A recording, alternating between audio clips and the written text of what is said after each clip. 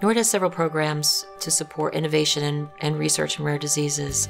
One, our research grants program, has been in existence for over 20 years, and I'm very pleased to say that it has led to 2 FDA-approved treatments for rare diseases.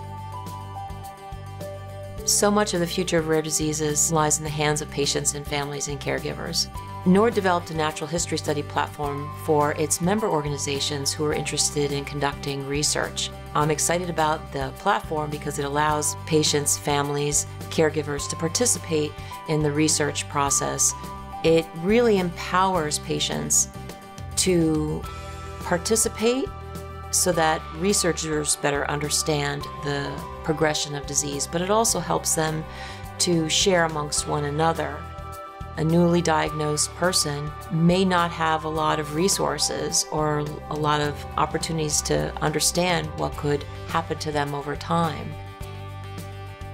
Often, the ability to conduct these studies is hampered by the cost. So that's another reason why NORD is developing this platform, working through a cooperative agreement with the FDA to develop tools, resources, expertise, and make that information and resources available to NORD's member organizations who are interested in conducting such a study.